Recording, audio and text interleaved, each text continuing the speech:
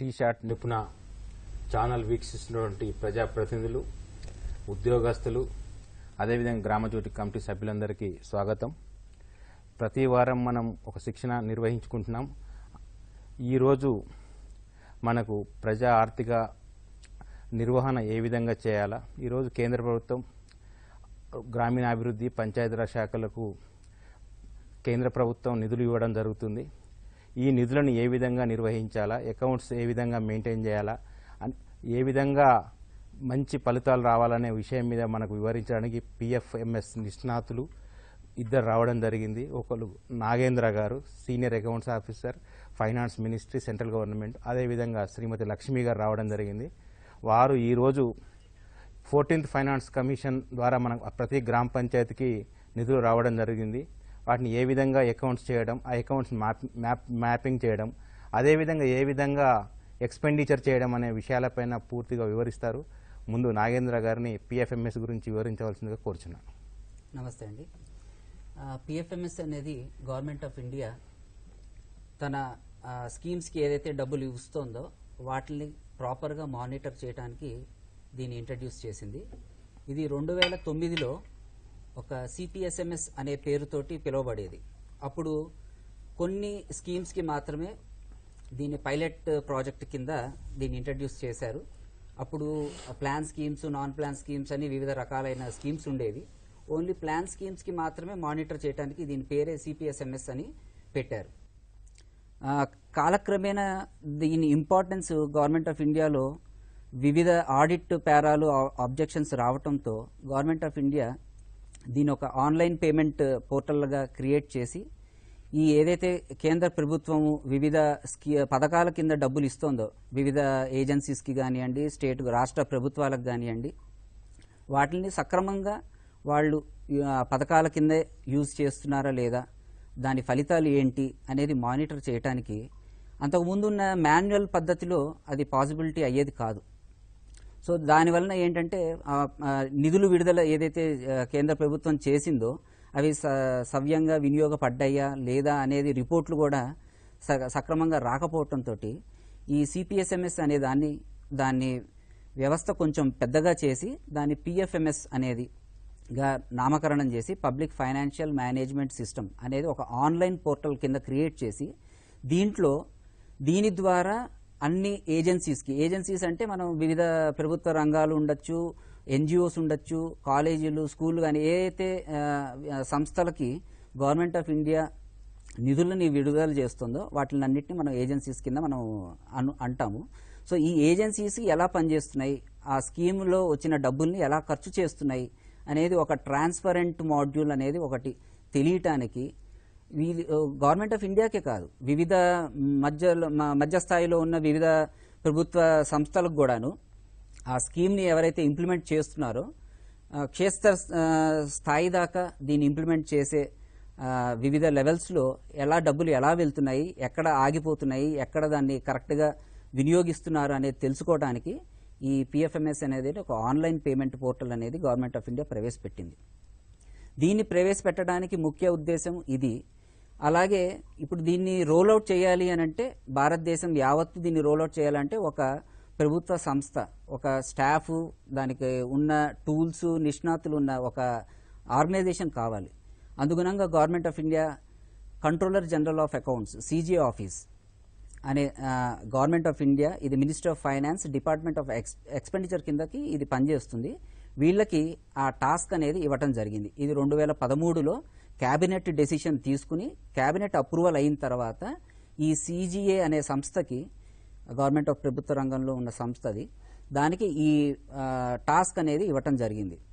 So 2013 నుంచి PFMS అనే కొత్త పేరుతోటి ఇది అన్ని రాష్ట్రాల్లోనూ 5 కేంద్రపాలిత ప్రాంతాల్లోనూ కూడా దీన్ని ఇంప్లిమెంట్ చేయడానికి సిజిఏ వాళ్ళు ఉపక్రమించారు. అందుగుణంగా వివిధ స్టేట్స్లో వివిధ లెవెల్స్లో ఆర్గనైజేషన్ అనేది క్రియేట్ చేశారు. హీరార్కీ అనేది కేంద్ర ప్రభుత్వం లెవెల్లో ఒక పాలసీ ఇంప్లిమెంటింగ్ సెల్ అని, ఎక్కడైతే వేరే ఎవరైతే దీంట్లో పాలు పంచుకుంటున్నారో దీన్ని ఇంప్లిమెంట్ చేయడానికి, ఈ ఇంప్లిమెంట్ చేయడానికి పాలు పంచుకునే వాళ్ళు ఏమంటే ఏజెన్సీసే కాదు, రాష్ట్ర ప్రభుత్వాలే కాదు, కేంద్ర పాలిత ప్రాంతాల్లో ఉన్న ప్రభుత్వాలే కాదు, బ్యాంక్స్, అలాగే వివిధ ఎన్జిఓస్, ఏజెన్సీస్ ఏవైతే వీటిల్లో ఈ ఫండ్స్ని స్కీమ్స్ బెనిఫిషరీస్కి అందజేయడానికి దోహదపడతారో వీళ్ళందరినీ దాంట్లో స్టేక్ హోల్డర్స్ అంటాం మనం.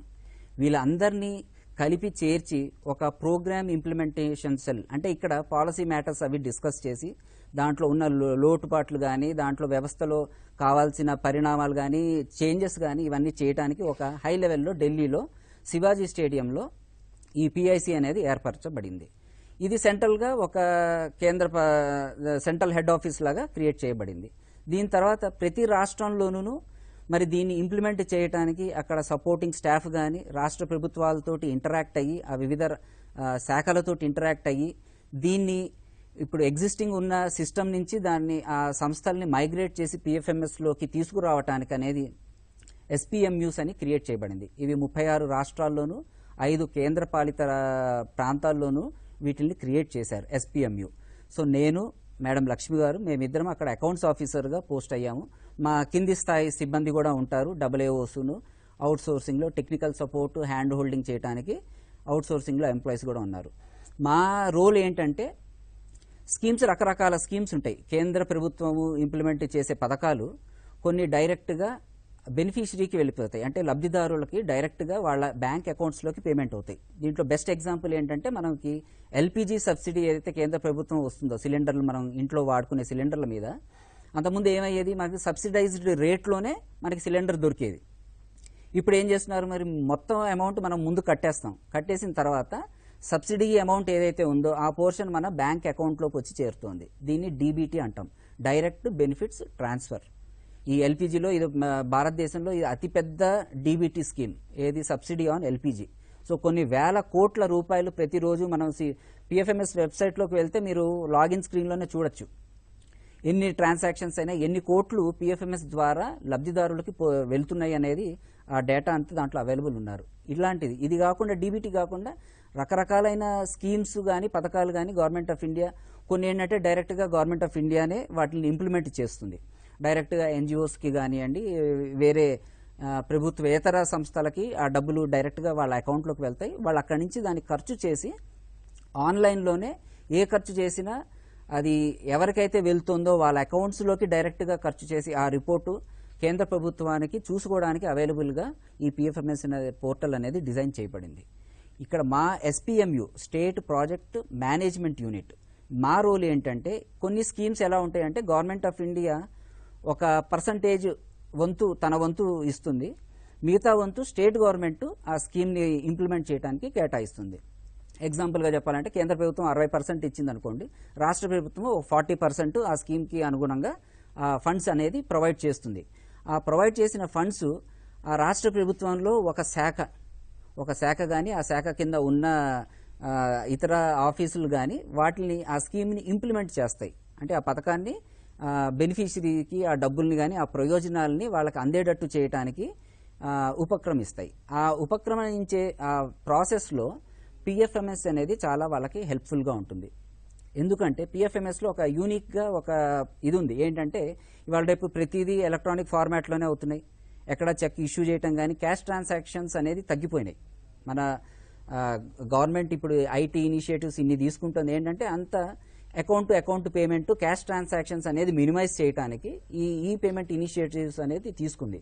ఇప్పుడు పిఎఫ్ఎంఎస్ అనే పోర్టల్లో కూడా ఏదైనా సంస్థకి డబ్బులు రావాలన్నా, అది కేంద్ర ప్రభుత్వం నుంచి కానివ్వండి, రాష్ట్ర ప్రభుత్వాల నుంచి కానివ్వండి, వాళ్ళని ముందు సంస్థని ఏజెన్సీ కింద మనం రిజిస్ట్రేషన్ చేయాలి. ఆ ఏజెన్సీ రిజిస్ట్రేషన్ చేసేటప్పుడే మనము చాలా డీటెయిల్స్ ఇస్తాం. ఆ డీటెయిల్స్తో పాటు బ్యాంక్ అకౌంట్ తోటి ఆ ఏజెన్సీని క్యాప్చర్ చేస్తాం. ఆ ఏజెన్సీని క్యాప్చర్ చేసేటప్పుడు ఏమవుతుందంటే మనకి ఆ ఏజెన్సీ బ్యాంక్ అకౌంట్ కరెక్ట్ ఉందా లేదా అనేది పిఎఫ్ఎంఎస్ సర్వర్ ఆ ఏజెన్సీ ఏ బ్యాంకులో అయితే ఖాతా ఓపెన్ చేసిందో ఆ ఖాతాని డైరెక్ట్గా పిఎఫ్ఎంఎస్ సర్వర్ వెరిఫై చేసుకుంటుంది బ్యాక్ ఎండ్లో వాళ్ళ కోర్ బ్యాంకింగ్ సొల్యూషన్ తోటి చేసుకుని దాన్ని అక్కడ కరెక్ట్గా ఉంటేనే అది రిజిస్ట్రేషన్ అనేది అవుతుంది. అంటే ఇక్కడ ఏంటంటే రిజిస్ట్రేషన్ అయ్యేటప్పుడే ఆ సంస్థ కానీ ఆ బెనిఫిషరీ పొందే లబ్ధిదారుడిని కానీ వెరిఫికేషన్ అనేది జరుగుతుంది. దీనివల్ల ఏంటంటే దొంగ పేమెంట్లు కానీ, గోస్ట్ బెనిఫిషరీస్ అంటాం మనం టెక్నికల్గా చెప్పాలంటే, లేని బెనిఫిషరీకి డబ్బులు వెళ్ళటం, అంతకుముందు మాన్యువల్గా జరిగేటప్పుడు ఈ స్కీమ్స్ అన్ని 2009 నుంచి కొన్ని వేల కోట్లు ఖర్చు చేసింది గవర్నమెంట్ ఆఫ్ ఇండియా. కానీ ఎక్కడ రిపోర్ట్లలో ఇది కరెక్ట్గా వెళ్లాల్సిన మనిషికే వెళ్ళిందా అనేది అసెస్ చేసే పద్ధతి కానీ ఆ మెథడ్ కానీ గవర్నమెంట్ ఆఫ్ ఇండియా దగ్గర లేదు. దేనికంటే ఫిజికల్గా ప్రతి ట్రాన్సాక్షన్ని గవర్నమెంట్ ఆఫ్ ఇండియా ప్రతినిధులు కానీ ఆడిట్ టీం కానీ వెళ్ళి దాన్ని ఫిజికల్గా వెరిఫై చేసే అంత టైం కానీ అంత మ్యాన్ పవర్ కానీ కేంద్ర ప్రభుత్వం దగ్గర కానీ రాష్ట్ర ప్రభుత్వాల దగ్గర కానీ లేదు. సో ఎప్పుడైతే ఆడిట్ ఆబ్జెక్షన్స్ రావటం జరుగుతున్నాయో, అంటే కొన్ని ఎగ్జాంపుల్స్ నేను చెప్తాను. కొన్ని స్కీమ్స్లో పథకం పేరు చెప్పను, రాష్ట్రం పేరు చెప్పను, దేనికంటే వాళ్ళని ఇతరత్ర అర్థం చేసుకోకుండా. కొన్ని స్కీమ్స్లో ఎలా ఉన్నాయంటే ఒక పనికి ఆహార పథకం, మినిమం వేజ్, ఇది సంవత్సరంలో 100 రోజులు పని చేస్తే ఆ స్కీమ్ కింద లబ్ధిదారులు ఉంటారు. ఒక రాష్ట్రంలో ఒక చిన్న పల్లెటూరులో ఉన్న జనాభా కన్నా ఆ పథకం కింద పనిచేసి లబ్ధి పొందిన వాళ్ళు 2 ఉన్నారు. మనకి ప్రాక్టికల్ కామన్ సెన్స్ తెలిసింది ఏంటంటే, మనకు ఒక విలేజ్లో ఉన్నవాళ్ళు అందరూ శారీరక శ్రమ చేసే స్థాయిలో ఉండకపోవచ్చు. కొంతమంది వృద్ధులు ఉంటారు, పిల్లలు ఉంటారు, ఆడవాళ్ళు ఉంటారు, అందరూ ఉంటారు. కాబట్టి మనకి జనరల్గా ఏంటి మన అవగాహన ఏంటంటే, ఇప్పుడు 100 మంది ఉంటే దాంట్లో 60% కన్నా ఎక్కువ మంది పని చేసే శ్రామికులు ఉండకపోవచ్చు దాంట్లో. అట్లాంటి ఊర్లో మీకు 2 మంది ఆ బెనిఫిట్లు ఎలా పొందారు అంటే, దీనికి ఏంటంటే మనకు క్లియర్ కట్గా అర్థమయ్యేది ఏంటంటే, మన దగ్గర లేని మెకానిజం ఏంటి, మనం ఆ చేసిన పేమెంట్స్ కరెక్టా కాదా అని చెక్ చేసే మెకానిజం మన దగ్గర లేకపోవటం వలన ఈ తప్పులు జరుగుతున్నాయి అని కేంద్ర ప్రభుత్వం ఒక భావన అనేది తెలుసుకుంది. దీన్ని ఎలా దూరం చేయాలి అంటే, ఒక ఫైనాన్షియల్ డిసిప్లిన్ అనేది సిస్టంలోనే తీసుకురావాలి అంటే ఏం చేయాలి అనేది ఒక ఆలోచనలో పడి కేంద్ర ప్రభుత్వం ఈ పిఎఫ్ఎంఎస్ అనేది ఆన్లైన్ పేమెంట్ పోర్టల్ ఇంట్రడ్యూస్ చేసింది. దీని ముఖ్య ఉద్దేశం ఏంటంటే, స్కీమ్స్ని ప్రాపర్గా ఇంప్లిమెంట్ చేయాలి, టైంగా ఎవరైతే లబ్ధిదారులు ఉన్నారో వాళ్ళకి కరెక్ట్గా డబ్బులు చేరాలి. ఈ చేరటం కూడా ఎలా చేరాలి, రియల్ టైం బేసిస్లో ఆన్లైన్లో. నాకు ఇవాళ అవసరమైనప్పుడు అవసరానికి నేను డబ్బులు ఇవ్వాలి. ఆ స్కీమ్ గైడ్లైన్స్ కానీ ఆ స్కీమ్ ఉద్దేశం ఏంటి, నీకు అవసరం కాబట్టే నేను ఈ స్కీమ్ కింద నీకు డబ్బులు ఇస్తాను. అవసరం తీరిపోయాక నా డబ్బులు ఇస్తే దానివల్ల ఉపయోగం ఏం లేదు. సో ఏంటంటే, ఎప్పుడైతే లబ్ధిదారుకి అవసరం ఉందో, ఆ స్కీమ్ కింద ఆయన పొందాల్సిన అవసరం ఉందో అదే టైంకి వాళ్ళకి పేమెంట్ జరిగేటట్టు ఇది ఆన్లైన్ ఒక సిస్టమ్ డెవలప్ చేశారు. దీంట్లో ఏంటి లాభం ఏంటి కేంద్ర ప్రభుత్వానికి అంటే, రాష్ట్ర ప్రభుత్వాలు సరిగా చేస్తున్నాయా చేయకపోవటం అనేది పక్కన పెట్టేసిన కేంద్ర ప్రభుత్వం దృష్టిలో తన లాభం ఏంటి. జనరల్గా ఏమవుతుందంటే, అంతకుముందు మాన్యువల్గా ఒక శాంక్షన్ ఆర్డర్ కేంద్ర ప్రభుత్వంలో ఒక శాఖ ఏదైతే ఆ స్కీమ్ని ఇంప్లిమెంట్ చేస్తుందో వాళ్ళు ఒక శాంక్షన్ ఆర్డర్ ఫిజికల్గా ఒక హార్డ్ కాపీ సంతకం చేసి రాష్ట్ర ప్రభుత్వానికి కానీ ఆ స్కీమ్ని ఇంప్లిమెంట్ చేసే ఒక శాఖకు కానీ పంపించేవాళ్ళు. డబ్బులు బ్యాంక్ అకౌంట్లో చేరిపోయేవి. చేరిపోయిన తర్వాత ఎప్పటికీ యూటిలైజ్ అవుతున్నాయి, దాని టైం ఫ్రేమ్ ఏమీ లేదు. ఎందుకంటే ఆ సంవత్సరంలో ఆ లబ్ధిదారులు ఆ స్కీమ్ కింద వచ్చిన డబ్బులన్నీ ఖర్చు చేశారా లేదా అనేది గవర్నమెంట్ కేంద్ర ప్రభుత్వానికి రిపోర్టులు సమయానికి అందక, డబ్బులు ఎన్నున్నాయి కేంద్ర ప్రభుత్వం దగ్గర, ఆ డబ్బులు ఇంకేదన్నా వేరే అవసరమైన స్కీమ్కి కానీ పథకానికి కానీ డైవర్ట్ చేయొచ్చా అనే ఇన్ఫర్మేషన్ కూడా కేంద్ర ప్రభుత్వం దగ్గర లేకపోయేసరికి ఈ ఒక ఏంటంటే ఒక అక్కడ ఇది లేదు, ఒక ప్రాపర్ మానిటర్ చేయడానికి ఒక సిస్టమ్ అనేది డెవలప్ చేయలేకపోయాము అనేది ఒక అవగాహన అనేది కేంద్ర ప్రభుత్వానికి ఏర్పడిన తర్వాత ఈ పిఎఫ్ఎంఎస్ అనేది ఇంట్రడ్యూస్ చేయడం జరిగింది. ఇప్పుడు దీంట్లో మనం ఏం చేస్తున్నాము అంటే, ఆ ఏజెన్సీస్ని రిజిస్టర్ చేసి ఏ ఆర్గనైజేషన్ నుంచి ఆ ఫండింగ్ ఆ స్కీమ్కి ఎవరైతే ఫండ్స్ ఇస్తున్నారో కేంద్ర ప్రభుత్వం నుంచి ఆ శాఖ వాళ్ళు ఆ ఫండ్స్ ఎక్కడున్నాయి, ఎవరి దగ్గర ఆగున్నాయి, లబ్ధిదారుడికి వెళ్ళినాయా లేదా అనేది గమనించడానికి, వాళ్ళు మానిటర్ చేయడానికి ఒక ఆన్లైన్ సిస్టమ్ అనేది ఏర్పడింది. వాళ్ళు కూర్చుని ఢిల్లీలో వాళ్ళ ఆఫీస్లో వాళ్ళ సీట్లోనే కూర్చుని వాళ్ళ లాగిన్ నుంచి లాగిన్ అయ్యి ఈ పథకం కింద డబ్బులు ఎవరెవరికి ఇచ్చాము, వాళ్ళు ఎంతెంత ఖర్చు చేశారు, ఎక్కడ డబ్బులు ఆగిపోయినాయి, ఎందుకు ఆగిపోయినాయి అనేది ఒక అనాలిసిస్ చేయడానికి వాళ్ళకి ఇది వెసులుబాటు కల్పిస్తుంది. దీనివల్ల ఏమవుతుందంటే, ఇప్పుడు కేంద్ర ప్రభుత్వం ఏం చేస్తుంది, ఒక సంవత్సరానికి అవసరం పడే ఖర్చు ఆ పథకం కింద ఒకసారి లంసంలో ఇచ్చేస్తుంది ఆ శాఖలకు కానీ ఆ ఏజెన్సీస్ కానీ. ఈ ఇచ్చిన డబ్బు కేంద్ర ప్రభుత్వం దగ్గర కూడా డబ్బులు లేవు. వాళ్ళు ఏం చేస్తున్నారు, ఎక్కడొక్కడ ఇంట్రెస్ట్ మీద అప్పు చేసి తీసుకొచ్చి ఆ స్కీమ్ కింద ఖర్చు చేయమని మనకి ఇస్తున్నారు. కానీ మన దగ్గర ఏమవుతుంది, అది వెంటనే ఖర్చు కావట్లా. ఒక సంవత్సరం తర్వాత కొన్ని స్కీమ్స్లో 2 ఏళ్ల తర్వాత కూడా ఖర్చు అయిన దాఖలాలు ఉన్నాయి. సో ఏంటంటే ఇప్పుడు 100 కోట్లు ఒక స్కీమ్ కింద ఒక డిపార్ట్మెంట్కి ఇచ్చిన తర్వాత ఆ 100 కోట్లు వెంటనే ఖర్చు కాకుండా అది బ్యాంకులోనూ ఇంకెక్కడనో ఐడిల్గా పడున్న మనీ, ఐడిల్గా ఫండ్స్ ఒక చోట పార్క్ అయి ఉన్నాయి. దానికి ఎవరు ఇంట్రెస్ట్ కడుతున్నారు? వడ్డీ ఎవరు కడుతున్నారు? కేంద్ర ప్రభుత్వం కడుతోంది. ఆ వడ్డీ ఎవరిది? ట్యాక్స్ రూపంలో మనము కట్టిన డబ్బే అక్కడ లాస్ అవుతుంది. సో ఈ సిస్టమ్ వల్ల ఏమవుతుందంటే ఇప్పుడు కేంద్ర ప్రభుత్వం కూడా మీకు 100 కోట్ల ఆ డిపార్ట్మెంట్కి సంవత్సరానికి 100 కోట్లు కావాలి అంటే 100 కోట్లు ఒకసారి ఇవ్వదు. ఫస్ట్ క్వార్టర్లో అంటే 4 విడతల్లో ఫస్ట్ క్వార్టర్లో ఆ 100 కోట్లలో 25 కోట్లు ముందుగా ఇస్తుంది. విడుదల చేసిన తర్వాత మీరు ఇవన్నీ ఆన్లైనే చేస్తారు కాబట్టి ఎప్పుడైతే మీకు ఆ వచ్చిన ఫస్ట్ ఇన్స్టాల్మెంట్ని ఆ ఏజెన్సీ కానీ ఆ డిపార్ట్మెంట్ కానీ దాన్ని ఖర్చు చేసి ఆ లెక్కలు ఆన్లైన్లో ఢిల్లీలో కానీ ఆ శాఖలో ఉన్న ఇంప్లిమెంట్ చేసేవాళ్ళు చూసుకోవచ్చు. వెంటనే ఎప్పుడైతే వాళ్ళకి తెలుస్తుందో మీరు ఫస్ట్ క్వార్టర్లో ఇచ్చిన డబ్బులు మీరు ఖర్చు చేసేసారని, వెంటనే వాళ్ళు సెకండ్ క్వార్టర్లో మాత్రమే రిలీజ్ చేస్తారు. దీనివల్ల ఏమైంది? గవర్నమెంట్ అంతకుముందు 100 కోట్లు ఒకసారి వడ్డీ కట్టేది, ఇప్పుడు ఓన్లీ 25 కోట్ల మీదే వడ్డీ కడుతుంది. సో 75 కోట్ల మీద కట్టే వడ్డీ మిగులుతుంది గవర్నమెంట్ ఆఫ్ ఇండియాకి. దీన్ని మనం ఒక టెక్నికల్ టర్మ్లో చెప్పాలంటే ఫైనాన్షియల్ డిసిప్లిన్ అనేది ఆ సిస్టంలో తీసుకురావడానికి ఈ పిఎఫ్ఎంఎస్ అనేది దోహదపడుతుంది. సో ఇప్పుడు ఆ వడ్డీ మిగిలింది అది గవర్నమెంట్ ఆఫ్ ఇండియాకి లాభమే. కిందటి ఏడాది 2014-15కి గవర్నమెంట్ ఆఫ్ ఇండియా లెక్కలు వేసుకుంటే 12,000 కోట్లు పైచిలుకు ఉత్త వడ్డీ రూపంలోనే కట్టింది వివిధ సంస్థలకి. సో ఈ 12,000 కోట్లు మనకి మిగులుతాయి. సో ఈ దృష్టిలో పెట్టుకునే కేంద్ర ప్రభుత్వము పిఎఫ్ఎంఎస్సి అనేది 2013లో దీని పేరు మార్చి అన్ని రాష్ట్ర ప్రభుత్వాలని దీంట్లోకి వచ్చి దీంట్లోని మైగ్రేట్ అయ్యి వాళ్ళ పథకాలని దీని ద్వారా ఇంప్లిమెంట్ చేయండి అని ఆప్షన్ ఒకటి ఇచ్చింది. కానీ జనరల్గా ఏమవుతుందంటే కొత్త సిస్టమ్కి కొంచెం తొందరగా రెస్పాండ్ కాకపోవటం వలన 2016 దాకా కేంద్ర ప్రభుత్వం ఆప్షనల్గా అది రావడానికి ఇచ్చిన అక్టోబర్ 2016 నుంచి దాన్ని మ్యాండేటరీగా చేసింది. అంటే ఇప్పుడు కేంద్ర ప్రభుత్వం ఏదన్నా స్కీమ్ కింద నిధులు విడుదల చేయాలి అని అంటే ఆ సంస్థ పిఎఫ్ఎంఎస్ పోర్టల్లో ఏజెన్సీ కింద రిజిస్టర్ అయి ఉండాలి. రిజిస్టర్ అయి ఉంటేనే వాళ్ళు ఆ సంస్థకి నిధులు విడుదల చేస్తారు అనే ఒక మ్యాండేటరీ కంపల్సరీ ఆప్షన్ అనేది, ఆప్షన్ కాదు అది కంపల్సరీ అనేది ఒక మ్యాండేట్గా పెట్టుకుంది.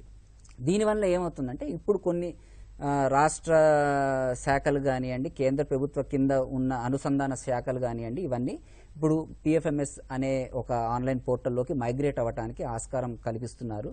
సో అందుగుణంగానే మనం ఇప్పుడు ఇక్కడ ఈ ప్రోగ్రాంలో కూడా ఎలా అసలు పిఎఫ్ఎంఎస్ అంటే ఎంత ఇంపార్టెంట్, దాంట్లో ఏంటేంటి వివిధ రకాలైన స్టెప్స్ ఏంటి ఉంటాయి, మీరు ఏం చేయాలి అనేది ఒక చిన్నగా, అంటే సమయం సరిపోదు కాబట్టి మేము చాలా క్లుప్తంగా చెప్తాము.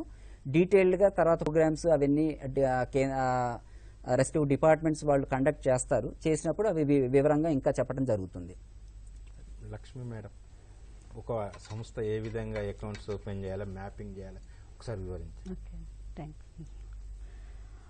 పిఎఫ్ఎంఎస్లో ముందు మనం ఏం పని చేయాలన్నా కూడా ముందు ఏజెన్సీ రిజిస్ట్రేషన్తోనే స్టార్ట్ చేయాలి. ఏజెన్సీ రిజిస్ట్రేషన్ అయ్యే వరకు కూడా పిఎఫ్ఎంఎస్తో మన పోర్టల్లో మనం మన ట్రాన్సాక్షన్స్ రిసీట్స్ కానీ గవర్నమెంట్ ఆఫ్ ఇండియా నుంచి పొందేటటువంటి రిసీట్స్ కానీ ఎక్స్పెండిచర్ ఫైలింగ్ కానీ చేయలేము. అందుకని మొట్టమొదట మనం పిఎఫ్ఎంఎస్లోకి ఎంట్రీ అవ్వాలంటే, రోల్ అవుట్ అవ్వాలంటే ఫస్ట్ స్టెప్ ఏజెన్సీ రిజిస్ట్రేషన్.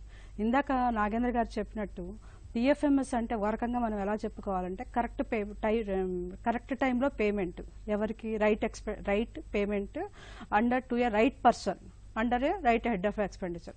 అంతకుముందు మాన్యువల్గా జరిగేటప్పుడు హెడ్ ఆఫ్ ఎక్స్పెండిచర్స్లో కూడా బుక్ చేసేటప్పుడు ఒక్కోసారి హెడ్ ఆఫ్ ఎక్స్పెండిచర్స్లో కూడా తేడాలు వచ్చేవి. అవి కూడా గవర్నమెంట్ ఆఫ్ ఇండియా ఇది కూడా దృష్టిలో ఉంచుకొని ఇందాక గోస్ట్ బెనిఫిషరీస్ని ఎట్లాగైతే మనము వాళ్ళకి పేమెంట్స్ కాకుండా కరెక్ట్ పర్సన్స్కి ఎట్లా పేమెంట్ చేయడానికి మనం ట్రై చేస్తున్నాము, అట్లాగే పిఎఫ్ఎంఎస్లో పేమెంట్ కరెక్ట్ పర్సన్కి ఎట్లా అందాలో అట్లాగే రైట్ హెడ్ ఆఫ్ ఎక్స్పెండిచర్లో కూడా బుక్ చేయడం కూడా అంతే ఇంపార్టెంట్.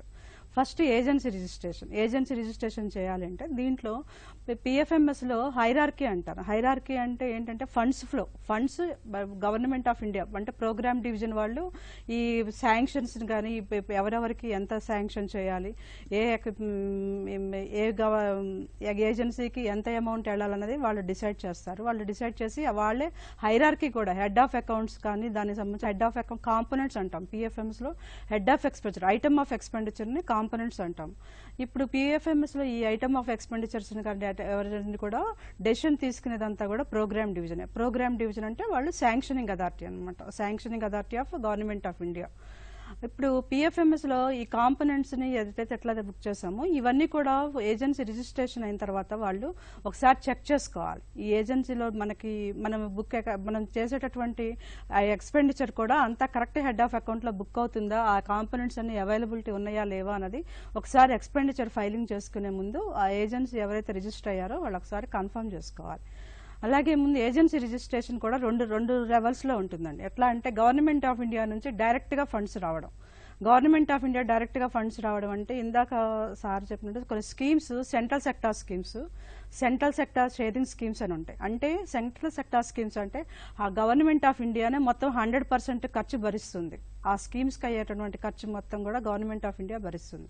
వాటిని సెంట్రల్ సెక్టార్ స్కీమ్స్ అంటాం. సెంట్రల్ సెక్టార్ షేరింగ్ స్కీమ్స్ అంటే సిఎస్ఎస్ఆర్ కానీ లేదా సిఏఎస్పి స్కీమ్స్ కానీ అంటే వీటిల్లో government of India concern state government కూడా 60 లేక 40 లేకపోతే హలో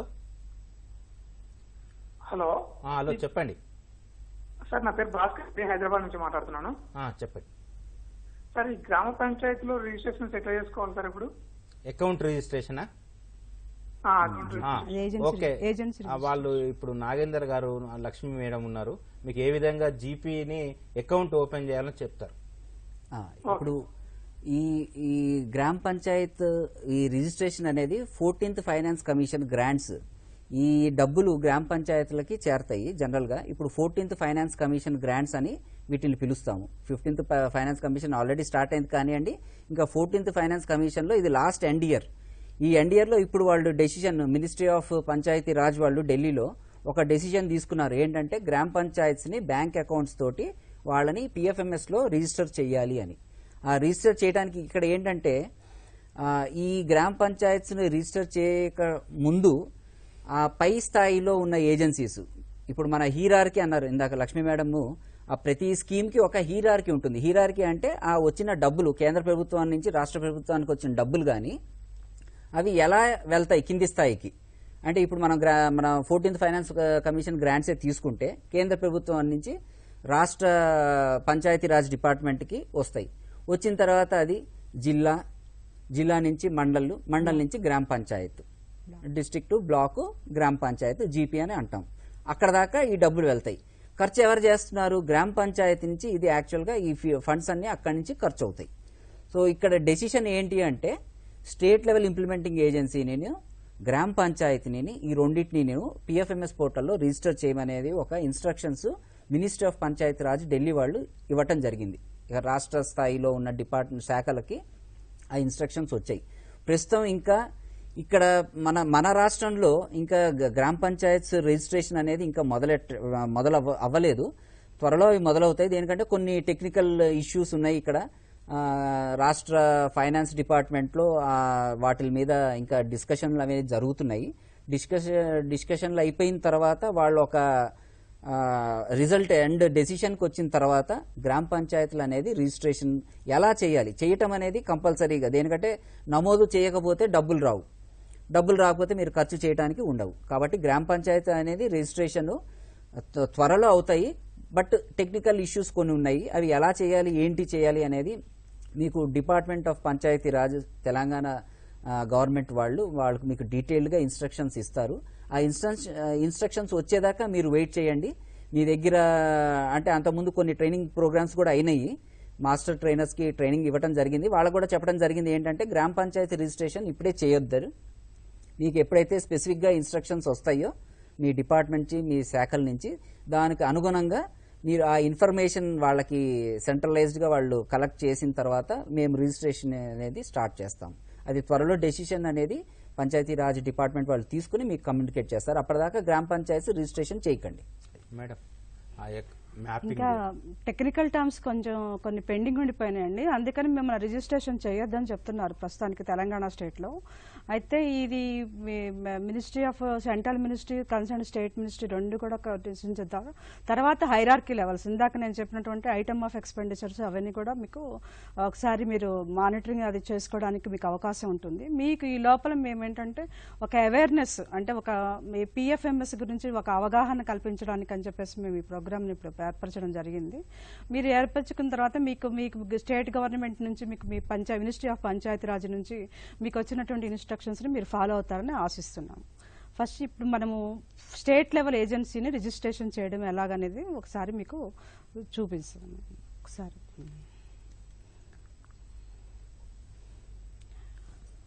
ఇది హోమ్ పేజ్ అండి. హోమ్ పేజ్ ఏజెన్సీ రిజిస్ట్రేషన్కి హోమ్ పేజ్కి వెళ్ళాలంటే మీరు http://pfms.nic.in మీరు కనుక ఈ పోర్టల్లో మీరు లాగిన్ ఓపెన్ చేస్తే మీకు హోమ్ పేజీ అపీర్ అవుతుంది. ఈ హోమ్ పేజ్లో మీరు ఫస్ట్ మీరు ఇక్కడ సెకండ్ లెవెల్లో లెఫ్ట్ సైడ్ మీకు ఆప్షన్స్ కనపడుతున్నాయి. రిజిస్టర్ ఏజెన్సీ, అది రిజిస్టర్ ఏజెన్సీ అనే దాన్ని మీరు క్లిక్ చేస్తే కనుక మీకు నెక్స్ట్ మీకు ఇన్స్ట్రక్షన్స్ ఏంటంటే మీరు రిజిస్ట్రేషన్ ఫార్మ్ ఫిలప్ చేసే ముందు, మీరు నింపే ముందు మీకు కావాల్సినటువంటి ఇన్ఫర్మేషన్, ఏమేమి ఇన్ఫర్మేషన్ మీరు నింపాల్సిందో మీరు, ఎందుకంటే ఇది ఆన్లైన్ పోర్టల్ కాబట్టి మీరు అప్పుడు మీరు ఇన్ఫర్మేషన్ మీరు గ్యాదర్ చేసి అప్పుడు ఫిల్ చేసే టైంకి మీకు ఒక్కోసారి మళ్ళీ పోర్టల్ అనేది క్లోజ్ అయిపోవచ్చు. అందుకని మీరు రిజిస్ట్రేషన్ ప్రాసెస్ స్టార్ట్ చేసే ముందే మీకు కావాల్సిన డీటెయిల్స్, ఇన్స్ట్రక్షన్స్ మీకు ఏమేమి అవసరం అవుతాయి అన్నది మీరు ఒక అవగాహన కలుస్తుందని చెప్పేసి మేము ఈ పేజ్ లో మీరు టిన్ number, tan number, pan number అనేటువంటి డీటెయిల్స్ ఆ ఏజెన్సీకి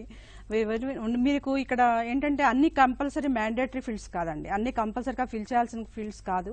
కానీ మేము ఏం సజెస్ట్ చేస్తున్నామంటే మీకు అవైలబిలిటీ, మీకు అందుబాటులో ఉన్నటువంటి సమాచారాన్ని అంతా కూడా మీరు ఆ ఫార్మాట్లో నింపడానికి ట్రై చేయండి సార్. ఎందుకంటే ఫ్యూచర్లో ఎప్పుడన్నా మీకు ఏదైనా లాగిన్ క్రెడెన్షియల్స్ కానీ ఏదైనా మిస్ అయినా కూడా మీకు మీరు నింపిన పాన్ నెంబర్తో కానీ ట్యాన్ నెంబర్తో కానీ మనం సెర్చ్ చేయడానికి, ఏజెన్సీని సెర్చ్ చేయడానికి అవకాశం ఉంటుంది.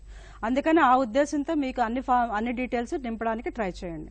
ఈ పిఎఫ్ఎంఎస్ ఏజెన్సీ రిజిస్ట్రేషన్ ఫార్మాట్ అనేది ఒక డైనమిక్ ఫామ్ అండి. డైనమిక్ ఫామ్ అంటే దాంట్లో మీకు చాలా ఆప్షన్స్ వస్తాయి. మీకు ఫస్ట్ టైప్ ఆఫ్ రిజిస్ట్రేషన్ మీరు కనుక మీరు సెలెక్ట్ చేసుకుంటే దాంట్లో మీరు central government ఏజెన్సీనా, state government ఏజెన్సీనా, public sector యూనిట్స్నా, లేకపోతే లోకల్ బాడీసా, స్టాట్యూటరీ బాడీసా, లేకపోతే ఎన్జిఓసా అని చెప్పేసి మిమ్మల్ని స్టేట్ గవర్నమెంట్ ఇన్స్టిట్యూట్సా, కాలేజెసా, ఇవన్నీ కూడా మిమ్మల్ని డీటెయిల్స్ అడుగుతుంది. అడిగినప్పుడు మీకు కన్సర్న్గా ఇప్పుడు మేము పంచాయతీరాజ్ గురించి మేము మేజర్గా చెప్తున్నాం కాబట్టి మీరు స్టేట్ గవర్నమెంట్ గ్రామ పంచాయతీలో మీరు లోకల్ బాడీస్ కిందకి వస్తారు. అప్పుడు మీరు సెలెక్ట్ చేసుకోవాల్సింది గ్రామ పంచాయతీ లోకల్ బాడీస్ సెలెక్ట్ చేసుకోండి. వీళ్ళు స్టేట్ లెవెల్ ఏజెన్సీ అయితే కనుక స్టేట్ గవర్నమెంట్ ఇన్స్టిట్యూట్స్ ఏజెన్సీస్ కింద వస్తారు, స్టేట్ గవర్నమెంట్ ఆర్గనైజేషన్ కింద. తర్వాత మీకు సంబంధించిన ఏజెన్సీ నేమ్ అంటే మీ ఆఫీస్ పేరు ఫుల్ ఫామ్ గా మీరంటే షార్ట్ కట్ లో చెప్పకుండా, ఇప్పుడు సపోజ్ TSIPRD ఉందనుకోండి, Telangana state institute of Panchayati Raj and rural development ని ఫుల్ ఫామ్ లో రాయమని చెప్తున్నాం. అంటే ఉదాహరణకి చెప్పాను నేను అట్లా TSIPRD అని చెప్పి మీరు దాన్ని కుంజించకుండా మీరు ఫుల్ ఫామ్ లో మీరు ఏజెన్సీ నేమ్ రాయండి. తర్వాత ఏజెన్సీ నేమ్ యొక్క డీటెయిల్స్, ఆ పాన్ నెంబరు, టాన్ నెంబరు ఏదైతే మీరు ఫిలప్ చేశారో ఆ ఫిలప్ చేసిన తర్వాత అడ్రస్ కూడా మీ గ్రామ పంచాయతీ కానీ మీ డిస్ట్రిక్ట్ లెవెల్ కానీ బ్లాక్ లెవెల్ ఏజెన్సీ ఎవరైనా కూడా దాన్ని మీరు ఫిల్అప్ చేయడానికి ట్రై చేయండి. దాని తర్వాత కాంటాక్ట్ పర్సన్, చాలా ఇంపార్టెంట్ విషయం ఏంటంటే కాంటాక్ట్ పర్సన్ కూడా ప్రస్తుతం మాకు తెలిసినంత వరకు మిమ్మల్ని కాంటాక్ట్ పర్సన్ అనేది గ్రామ పంచాయతీ సెక్రటరీ అని చెప్పేసి అనుకుంటున్నాము. సెక్రటరీ లెవెల్లో తర్వాత మీకు మేము చెప్పేది ఇప్పుడు జనరల్గా మాకు తెలిసిన సమాచారం మీకు ఇప్పుడు చెప్తున్నాము. కానీ తర్వాత మీకు డిపార్ట్మెంట్ నుంచి వచ్చినటువంటి డీటెయిల్స్ని బట్టి మీరు ఆ కాలంని ఫిల్ చేయండి. Mobile number, office phone number చేసిన తర్వాత ఈమెయిల్ ఐడి కూడా మీకు యాక్సెసిబిలిటీ ఉన్నటువంటి ఈమెయిల్ ఐడినే ఇవ్వండి. మీరు అందుబాటులో లేనటువంటి ఈమెయిల్ ఐడి ఇస్తే కనుక మీకు తర్వాత లాగిన్ క్రెడెన్షియల్స్ ఆ ఈమెయిల్ ఐడికి రావస్తుంది. అట్లాగే అలర్ట్స్ వస్తూ ఉంటాయి ఎప్పటికప్పుడు. మొబైల్ నెంబర్ ఇవ్వడానికి కూడా మొబైల్ అలర్ట్స్ వస్తూ ఉంటాయి. అందుకని మీరు ఇవన్నీ కూడా కరెక్ట్ ఇన్ఫర్మేషన్ ఇవ్వడానికి ఇవ్వడానికి ట్రై చేయండి. ఈమెయిల్ ఐడి కానీ మొబైల్ నెంబర్ కానీ మా ఆఫీస్ ఫోన్ నెంబర్ ఉంటే అవి కూడా అవైల్ చేసిన తర్వాత మీరు ఈ డీటెయిల్స్ అన్ని కంప్లీట్ చేసిన తర్వాత మీకు వర్డ్ వెరిఫికేషన్ వస్తుంది. వర్డ్ వెరిఫికేషన్ కూడా మీరు ఫిల్ చేసిన తర్వాత మీరు సబ్మిట్ బటన్ ప్రెస్ చేయండి.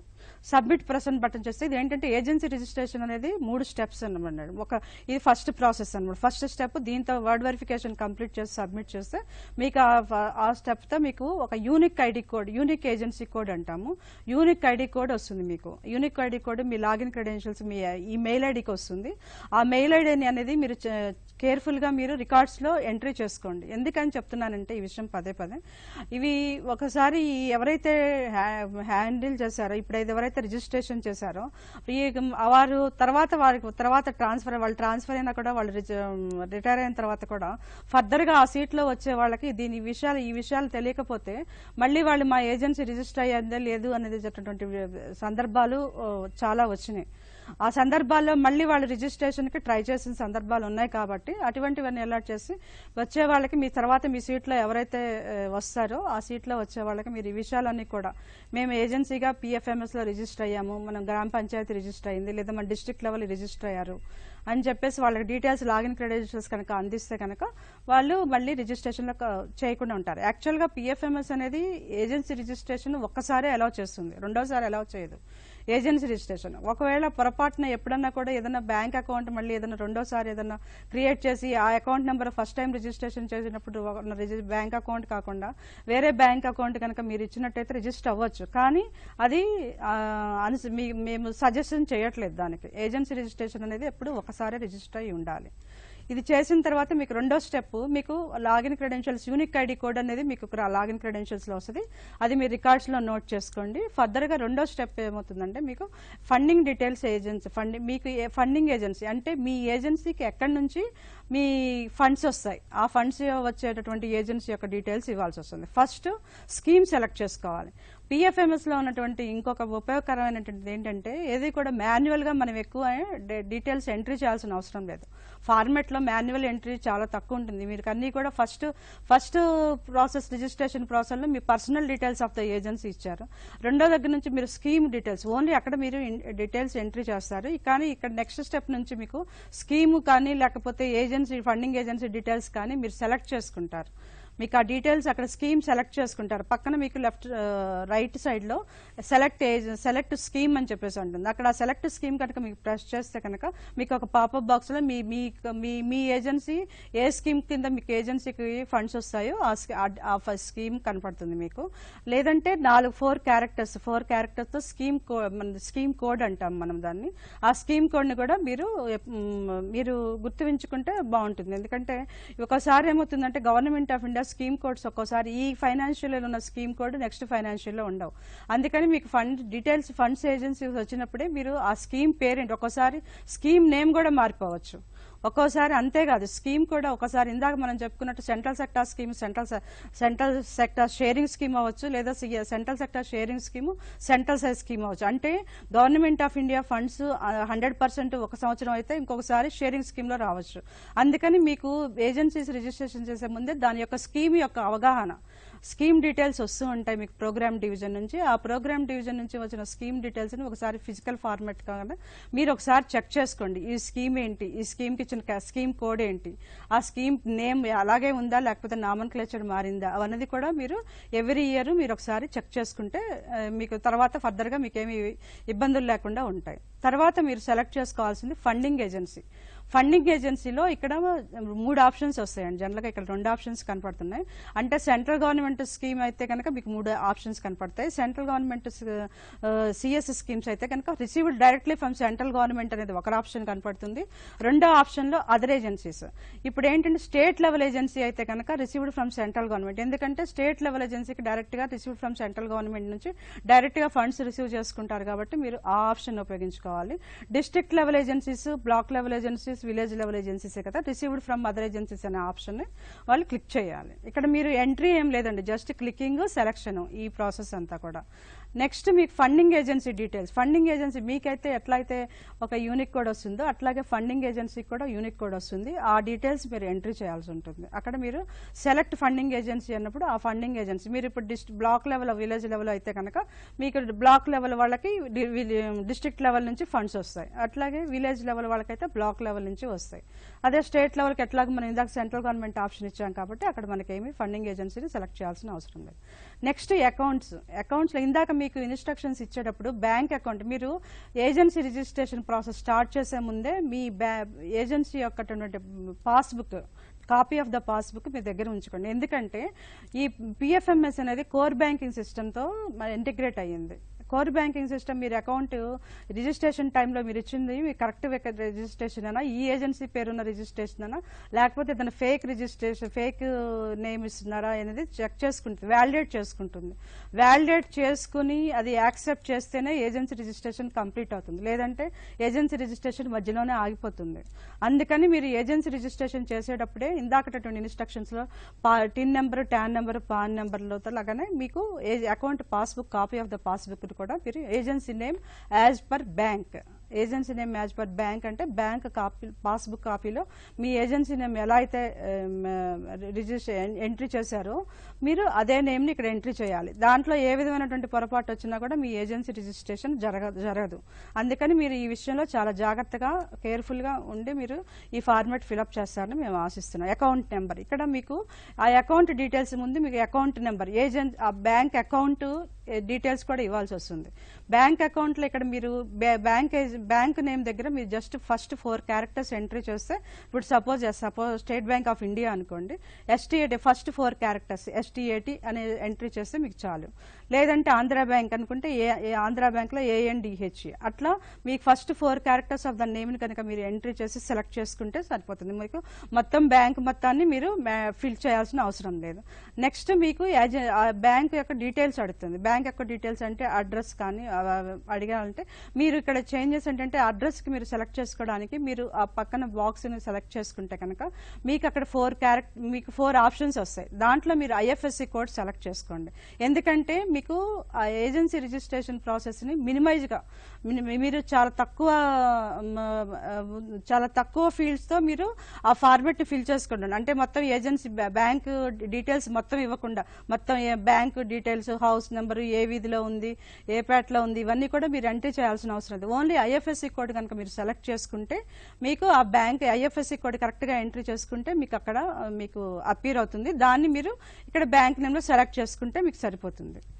ఇక్కడ తర్వాత నెక్స్ట్ ఫర్దర్ స్టెప్ ఏంటంటే బ్యాంక్ అకౌంట్ నెంబర్ కూడా మీరు ఎన్ని క్యారెక్టర్స్ మీకు అకౌంట్ రూల్ అని ఒకటి వస్తుంది. ఏంటంటే మీరు బ్యాంక్ సెలెక్ట్ చేసుకోగానే ఒక్కొక్క బ్యాంక్కి ఒక అకౌంట్ రూల్ ఉంటుంది. కొన్ని బ్యాంక్స్కి 11 డిజిట్స్ ఉంటాయి, కొన్నిటికి 15 డిజిట్స్ ఉంటాయి. అవన్నీ కూడా మీరు ఆ బ్యాంక్ అక్కడ మీరు బ్యాంక్ సెలెక్ట్ చేసుకునే వెంటనే అకౌంట్ రూల్ అనేది అక్కడ మీకు అపీర్ అవుతుంది. రెడ్డింగ్ ఎంట్రీతో అపీర్ అవుతుంది. Suppose state bank of India అనుకోండి 13 to 17 డిజిట్స్ ఉండాలి మీ అకౌంట్ నెంబర్ అని చెప్తుంది. అలాగే ఆంధ్ర బ్యాంక్ అయితే మీకు 15 డిజిట్స్ ఉండాలని చెప్తుంది. మీరు దాన్ని బట్టి మీరు డిజిట్స్ మీరు ఎంట్రీ చేసినప్పుడు మీరు ఒకసారి కౌంట్ చేసుకోండి, కరెక్ట్గా అన్ని డిజిట్స్ వచ్చినాయా లేదా అకౌంట్ రూల్ ప్రకారం అని చెప్పి చెక్ చేసుకుని తర్వాత agency name as per your passbook అని మీరు క్లిక్ చేసిన తర్వాత యాక్సెప్ట్ టర్మ్స్ అండ్ కండిషన్స్. ఇక్కడ ఇంకోటి PFMSలో ఏంటంటే మీరు ఎంట్రీ చేసిన ప్రతివి కూడా ఫీల్డ్స్ కూడా మీకు మళ్ళీ తర్వాత మీరు సబ్మిట్ అని అనగానే మీకు గ్రిడ్ అపీర్ అవుతుంది. గ్రిడ్ అంటే ఒక టేబుల్ లాగా అపీర్ అవుతుంది. ఆ టేబుల్లో మీకు మీరు ఎంట్రీ చేసినటువంటి మొత్తం డేటా అంతా కూడా ఇప్పటి వరకు మీరు ఏమేమి కాలమ్స్ ఎంట్రీ చేశారో ఆ స్కీమ్ నేమ్ ఏంటి, ఆ ఏజెన్సీ నేమ్ ఏంటి, ఆ agency bank as per passbook అవన్నీ ఉన్నాయని ఒకసారి గ్రిడ్ అపీర్ అవుతుంది. ఒకసారి మళ్ళీ మీరు చెక్ చేసుకోవచ్చు. ఒక్కోసారి మీరు ఏదో పనిలో ఉన్నారు లేదా మీరు ఏదైనా కొంచెం ఎమరపాటుతో ఉంటే కనుక మీరు ఒకసారి నేను కరెక్ట్గా ఎంట్రీ చేశానా లేదా అన్నది మీరు ఇంకొకసారి చెక్ చేసుకోవడానికి అవకాశం ఇస్తుంది PFMS. ఇప్పుడే కాదు, ఏజెన్సీ రిజిస్ట్రేషన్ కాదు, తర్వాత ఫర్దర్ లెవెల్స్ లో కూడా మీరు రిసీట్స్ వస్తాయి. రిసీట్స్ అంటే మీరు సెంట్రల్ గవర్నమెంట్ నుంచి అందుకునేటటువంటి రిసీట్స్ అన్ని కూడా మీరు ఎంట్రీ చేసినప్పుడు కూడా మీకు ఎవ్రీ టైమ్ మీకు గ్రిడ్ అపీర్ అవుతుంది. మీరు ఒకసారి ఎంట్రీ చేసిన తర్వాత నేను కరెక్ట్ గా ఎంట్రీ చేశానా లేదా అనేది వెరిఫికేషన్ కి చాలా సార్లు అవకాశం ఇస్తుంది పిఎఫ్ఎంఎస్ పోర్టల్ అలా డిజైన్ చేశారు. ఎక్స్పెండిచర్ లో కూడా అలాగే అవుతుంది. మీరు ఇది సెలెక్ట్ చేసుకున్న తర్వాత యాక్సెప్ట్ టర్మ్స్ అండ్ కండిషన్స్ అని చెప్పేసి మీరు సబ్మిట్ చేయండి. సబ్మిట్ చేసిన తర్వాత మీకు సబ్మిట్ చేస్తే దీంతో ఏమిటంటే మీకు సెకండ్ లెవెల్ స్టెప్ అంటే థర్డ్ స్టెప్ అంటే మీరు సెకండ్ లెవెల్లో ఫండింగ్ ఏజెన్సీ డీటెయిల్స్ ఇస్తున్నాము. థర్డ్ ప్రాసెస్ లో బ్యాంక్ అకౌంట్ డీటెయిల్స్ ఎంటర్ చేస్తున్నాం. దీంతో మీకు రిజిస్ట్రేషన్ ప్రాసెస్ కంప్లీట్ అవుతుంది. రిజిస్ట్రేషన్ ప్రాసెస్ కంప్లీట్ అవుతుంది కానీ ఇక్కడ ఏంటంటే అప్రూవల్ ఉంటుంది. మీరు ఇప్పటి వరకు సబ్మిషన్ ప్రాసెస్ వరకే కంప్లీట్ చేశారు. ఇప్పుడు first level state level agencies కనుక వాళ్ళు రిజిస్ట్రేషన్ కంప్లీట్ అయితే కన్సర్న్ ప్రోగ్రామ్ డివిజన్ ఆ ప్రోగ్రామ్ డివిజన్ కన్సర్న్ మినిస్ట్రీ వాళ్ళు అప్రూవ్ చేయాలి. అప్రూవ్ చేసిన తర్వాత మీకు లాగిన్ క్రెడెన్షియల్స్ వస్తాయి. మీ ఏదైతే మెయిల్ ఐడి సబ్మిట్ చేశారో రిజిస్ట్రేషన్ టైం అప్పుడు దానికి మీకు లాగిన్ క్రెడెన్షియల్స్ వస్తాయి.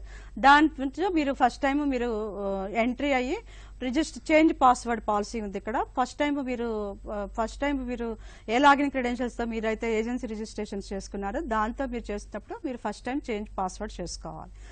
దాంతో ఏంటంటే ఫస్ట్ లెవెల్ ఏజెన్సీ మేము మా టెక్నికల్ టర్మ్ లో first level agency or state level agency అంటాము. ఆ లెవెల్ ఏజెన్సీ రిజిస్ట్రేషన్ కంప్లీట్ అవుతుంది. ఈ స్టేట్ లెవెల్ ఏజెన్సీస్ కంప్లీట్ అయిన తర్వాత ఫర్దర్ బిలో లెవెల్ ఏజెన్సీస్ అంటే డిస్ట్రిక్ట్ లెవెల్ కానీ బ్లాక్ లెవెల్ కానీ విలేజ్ లెవెల్ కానీ వీళ్ళ agency registration first level agencies registration complete అయ్యి వాళ్ళ లాగిన్ క్రెడెన్షియల్స్ వచ్చిన తర్వాతే మీకు ఫర్దర్ గా మీరు side level agency registration start చేయాలి. ఇక్కడ బేసిక్ ఫార్మాట్ ఏదైతే ఉందో ఫస్ట్ లెవెల్ ఏజెన్సీస్ కి చైల్డ్ లెవెల్ ఏజెన్సీస్ కి ఏ మాత్రం తేడా లేదు. అదే ఫార్మాట్ మీకు అక్కడ ఫార్మాట్ అదే, కాకపోతే హైరార్కీ లెవెల్లో మీరు అది ఫస్ట్ లెవెల్ కంప్లీట్ అయిన తర్వాత బిలో లెవెల్ ఏజెన్సీస్ స్టార్ట్ చేస్తారు. ఈ చైల్డ్ లెవెల్ ఏజెన్సీస్ లో ఫార్మాట్ ఒకసారి దీంట్లో చూస్తే మీకు ఒకటి ఏంటంటే మీకు అక్కడ లొకేషన్ టైప్ అడుతుంది. లొకేషన్ టైప్ లో మీకు రూరల్ అర్బన్ అడుతుంది. దీనికి ఎలా రిజిస్ట్రేషన్ స్టార్ట్ చేయాలంటే చైల్డ్ లెవెల్ ఏజెన్సీస్ కి పేరెంట్ లెవెల్ ఏజెన్సీ కానీ స్టేట్ లెవెల్ ఏజెన్సీస్ తో కానీ లాగిన్ అవ్వాలి. లాగిన్ అవ్వడానికి మీకు అక్కడ లెఫ్ట్ సైడ్ మీకు కాలమ్స్ వస్తుంటాయి. దాంట్లో మీరు ఏజెన్సీ రిజిస్ట్రేషన్ అనేటువంటిది ఆప్షన్ క్లిక్ చేస్తే కనుక మీకు ఒక విండో అపీర్ అవుతుంది. విండోలో మీకు న్యూ రిజిస్ట్రేషన్ ఉంటుంది. మీరు ఆ న్యూ రిజిస్ట్రేషన్ అనేది క్లిక్ చేయాలి. క్లిక్ చేసి మీరు ఏ లెవెల్లో రిజిస్టర్ అవుతున్నారు, డిస్ట్రిక్ట్ లెవెల్లోనా బ్లాక్ లెవెల్లోనా అన్నది డిస్ట్రిక్ట్ అనేది మీరు సెలెక్ట్ చేసుకుంటే మీకు ఏంటంటే ఇక్కడ ఉద్దేశం ఏంటంటే మ్యాపింగ్ అని చెప్పేసి సార్ అన్నారు. అంటే ఏంటి మ్యాపింగ్ అంటే ఒక ఏజెన్సీని ఏ స్కీమ్ కి వీళ్ళు చెందుతారు, ఏ కోవకు చెందుతారు, ఏ స్కీమ్ కి ఏ లెవెల్ కి వీళ్ళు అని చెప్పేసి మనం పిఎఫ్ఎంఎస్ కి మళ్ళీ మ్యాపింగ్ చేసే ప్రాసెస్ లేకుండా స్టేట్ పేరెంట్ లెవెల్ ఏజెన్సీస్ నుంచి చైల్డ్ లెవెల్ ఏజెన్సీస్ అంటే తల్లి తర్వాత పిల్లల మనం ఆ రకంగా చూసుకుంటే ఆ కోవా అనమాట. వీళ్ళు మాకు చెందిన వాళ్ళు, ఈ కుటుంబం మా కుటుంబానికి చెందిన ఏజెన్సీ ఇది అని ఇండైరెక్ట్ గా చెప్పడం అనమాట. ఇండైరెక్ట్ చెప్తే ఇది ఇప్పుడు చూపించేది ఏంటంటే పంచాయతీరాజ్ ఇప్పుడు 14th ఫైనాన్స్ కమిషన్ గ్రాంట్స్ లో లెవెల్ టైమ్ స్టేట్ తర్వాత డిస్ట్రిక్ట్ తర్వాత మీకు block level and village level, ఇది హైరార్కీ లెవెల్. అయితే ఇది ఇంకా ministry of panchayat central ministry వాళ్ళ ఇది దీని ఆర్డర్స్ ని బట్టి వాళ్ళు డిసైడ్ చేశారు ఇది యాక్చువల్ గా. కానీ ఇంకా దీని మీద ఇది స్టేట్ లెవెలా డిస్ట్రిక్ట్ లెవెలా లేకపోతే డైరెక్ట్ గా పంచాయతీ అన్నది ఇంకా state government of Telangana, state government ministry of Panchayati Raj ఇంకా దీనిలో ఏ విధమైనటువంటి నిర్ణయం ఇంకా ఫైనలైజ్ కాలేదు. అది కానీ కాకపోతే మీకు ఎలా ఉంది హైరార్కీ లెవెల్ అనేది చూపించడానికనే చూపిస్తున్నాం. నెక్స్ట్ మీరు ఇది చేసిన తర్వాత ఇందాక న్యూ రిజిస్ట్రేషన్ క్లిక్ చేసేసి ఏ లెవెల్లో అంటే డిస్ట్రిక్ట్ లెవెల్లోనా బ్లాక్ లెవెల్ ఏదైనా క్రియేట్ చేస్తే మీకు ఈ ఫార్మాట్ ఇప్పుడు మీకు కనపడుతున్న ఫార్మాట్ వస్తుంది. ఇందాక మీకు చూపించినటువంటి బేసిక్ ఫార్మాట్ ఈ ఫార్మాట్ లో ఏ మాత్రం తేడా లేదు. ఓన్లీ ఇక్కడ మీరు ఒక లొకేషన్ టైప్ రూరల్ అర్బన్ అనేది ఒకటి సెలెక్ట్ చేసుకోవాలి. మిగతా ఫీల్డ్స్ మిగతా కాలమ్స్ అన్ని కూడా సేమే ఉన్నాయి. మీకు దాంట్లో వేరు దీంట్లో ఇంకా వేరే ఫార్మాట్ ఉందని మీరు ఏమీ సందేహించవద్దు. రూరల్ అయితే మీరు రూరల్ విలేజ్ లేకపోతే డిస్ట్రిక్ట్ లెవెల్ అయితే మీరు అర్బన్ లేకపోతే దాన్ని బట్టి నెక్స్ట్ ఫీల్డ్స్ ఏమీ లేదు. దీంట్లో అర్బన్ అనుకోండి మీకు తాలూకాను డిస్ట్రిక్ట్ డీటెయిల్స్ అడుగుతుంది. అదే విలేజ్ అయితే కనుక విలేజ్ డీటెయిల్స్ అడుగుతుంది. అంతకు మించి అడ్రస్ కు వచ్చిన తేడాయే కానీ ఇంకా అక్కడ మీకు అంతకు మించి ఇంకా వేరే ఏ విధమైనటువంటి తేడా లేదు. ఇక్కడ మీరు రిజిస్ట్రేషన్ అయిన తర్వాత ఫస్ట్ స్టెప్, ఇందాక మీరు చెప్పినట్టు 3 స్టెప్లు అని చెప్పాను. ఫస్ట్ స్టెప్లో ఇక్కడ ఇంకొక ఆప్షన్ ఏంటంటే, ఇందాక స్టేట్ లెవెల్ ఏజెన్సీస్కి యూనిక్ ఐడి వచ్చిన తర్వాత యూనిక్ ఐడి వస్తుంది, ఇక్కడ కూడా యూనిక్ ఐడి వస్తుంది. కాకపోతే ఇక్కడ మీకు ఏంటంటే login credentials, user name, password. User name మీ కన్వీనియంట్గా మీరు సెలెక్ట్ చేసుకోవచ్చు, మినిమం 6 క్యారెక్టర్స్. అలాగే పాస్వర్డ్ కూడా మీరు సెలెక్ట్ చేసుకోవచ్చు. స్టేట్ లెవెల్ ఏజెన్సీస్కి అయితే కనుక వాళ్ళు ప్రోగ్రామ్ డివిజన్ వాళ్ళు లాగిన్ క్రెడెన్షియల్స్ ఇస్తారు. కాకపోతే తర్వాత అప్రూవ్ అయిన తర్వాత మీకు లాగిన్ క్రెడెన్షియల్స్ SMS మెయిల్కి వస్తాయి, కానీ మీరు సెలెక్ట్ చేసుకున్నటువంటి ఆప్షన్ ఉంది ఇక్కడ చైల్డ్ లెవెల్ ఏజెన్సీస్ వరకు. అవే రెండు బేసిక్గా ఉన్నటువంటి తేడాలు. వచ్చిన తర్వాత మీకు ఫస్ట్ స్టెప్ కంప్లీట్ అయిపోయిన తర్వాత యూనిక్ ఏజెన్సీ కోడ్ అనేది ఒకసారి ఇక్కడ మీరు చూడండి. అది ఇక్కడ యూనిక్ ఏజెన్సీలు కూడా ఫస్ట్ 2 క్యారెక్టర్స్ స్టేట్ తెలియజేస్తుంది. ఇక్కడ TL ఉంది, TL అంటే తెలంగాణ. ఫర్దర్ 2 క్యారెక్టర్స్ మీకు డిస్ట్రిక్ట్, ఏ డిస్ట్రిక్ట్ సంబంధించినది తెలియజేస్తుంది. మిగతా క్యారెక్టర్స్ మిగతావన్నీ కూడా మీకు క్యారెక్టర్స్ వస్తాయి. అవన్నీ ఏంటంటే సీరియల్ నెంబర్, అంటే అంతకుముందు అంతమంది ఏజెన్సీస్ రిజిస్టర్ అయ్యారు అని చెప్పడం అంతే. TL వరంగల్ TLW అనో, లేకపోతే TL హైదరాబాద్ TLHY అలా వస్తుంది. తర్వాత మీ సీరియల్ నెంబర్లో అంతకుముందు ఏజెన్సీ ఎన్నో రిజిస్ట్రేషన్ అనేది తెలిసిపోతుంది మనకు. అది అక్కడే మీకు మెసేజ్లో కూడా చెప్తుంది, please note this for your office రికార్డ్స్లో, ఇది చాలా కేర్ఫుల్గా నోట్ చేసి పెట్టుకోండి మీ రికార్డ్స్లో ఫర్ ఫ్యూచర్ రిఫరెన్సెస్ అనేది చెప్తుంది. మీరు అది ఓకే చేసిన తర్వాత మీకు నెక్స్ట్ స్టెప్, సెకండ్ స్టెప్లో మీకు funding details, funding agency details, bank account details ఇవ్వాల్సి వస్తుంది. Funding details, bank account details లో మీరు ఫస్ట్ మీ ఏజెన్సీ లెవెల్ అంటే మీరేంటి డిస్ట్రిక్ట్ లెవెలా, బ్లాక్ లెవెలా, మీకు పైన ఫస్ట్ ఇది 3-4 దీంట్లోగా టేబుల్స్ లాగా వచ్చింది. ఫస్ట్ దాంట్లో మీ agency registration రెడ్డింగ్ entries, first step లో మీరు ఏజెన్సీ రిజిస్ట్రేషన్ చేసిన దాని తర్వాత దాని డీటెయిల్స్. సెకండ్ దాంట్లో మీ ఏజెన్సీ ఏ లెవెల్ అంటే అది డిస్ట్రిక్ట్ లెవెలా, బ్లాక్ లెవెల్ అనేది మీరు సెలెక్ట్ చేసుకోవాలి. ఆ థర్డ్ లెవెల్లో మళ్ళీ మీకు ఫండింగ్ ఏజెన్సీ డీటెయిల్స్ మీరు చెప్తుంది. అది ఫండింగ్ ఏజెన్సీ డీటెయిల్స్ లో ఇందాక మనం అనుకున్నట్టు ఆ యూనిక్ ఐడి ఫండింగ్ అంటే ఫండింగ్ ఏజెన్సీ అంటే మీకు ఎక్కడి నుంచి ఫండ్స్ వస్తాయి. ఇప్పుడు స్టేట్ లెవెల్ ఏజెన్సీ అయితే కనుక ప్రోగ్రామ్ డివిజన్ నుంచి వస్తాయి, డిస్ట్రిక్ట్ లెవెల్ వాళ్ళకి స్టేట్ లెవెల్ నుంచి వస్తాయి, బ్లాక్ లెవెల్ వాళ్ళకి డిస్ట్రిక్ట్ లెవెల్ నుంచి వస్తాయి, గ్రామ పంచాయతీ వాళ్ళకి బ్లాక్ లెవెల్ నుంచి వస్తాయి. మీరు ఆ ఏజెన్సీ డీటెయిల్స్, మీరు ఎవరి నుంచి ఫండింగ్ ఏజెన్సీ వస్తుందో ఆ ఏజెన్సీ లెవెల్ ప్లస్ వాళ్ళ డీటెయిల్స్, వాళ్ళ యూనిక్ కోడ్ కనుక మీరు ఎంట్రీ చేసుకుని స్కీమ్ సెలెక్ట్ చేసుకుని సబ్మిట్ చేసుకుంటారు. దీంతో చైల్డ్ లెవెల్ ఏజెన్సీ రిజిస్ట్రేషన్ కూడా కంప్లీట్ అయిపోతుంది. చైల్డ్ లెవెల్ ఏజెన్సీ రిజిస్ట్రేషన్ ఇందాక మీరు ఫస్ట్ లెవెల్ ఏజెన్సీ రిజిస్ట్రేషన్ చేస్తే అప్రూవల్ ప్రోగ్రామ్ డివిజన్కి వెళ్ళినట్లు, ఇది మళ్ళీ ఎవరికి వెళ్తుందంటే ఎవరైతే క్రియేట్ చేస్తున్నారో, ఏ లెవెల్లో లాగిన్ అయ్యి మీరు చేస్తారో వాళ్ళు క్రియేట్ చేసిన వాళ్ళే మళ్ళీ దీన్ని అప్రూవ్ చేయాలి. నెక్స్ట్ స్టెప్ మీరు ఇది కంప్లీట్ చేసిన తర్వాత మీకు యూనిక్ ఐడి జనరేట్ అయ్యింది, అట్లాగే లాగిన్ క్రెడెన్షియల్స్ మీకు తెలుసు లేదు, అవి కూడా మీకు మళ్ళీ ఫర్దర్ గా మీకు మెయిల్ ఐడిలో మీకు ఎంట్రీ వస్తుంది. తర్వాత మీరు ఇవన్నీ చేసిన తర్వాత మీరు బ్యాంక్ స్కీమ్ డీటెయిల్స్ అన్ని కూడా ఎంట్రీ చేశారు.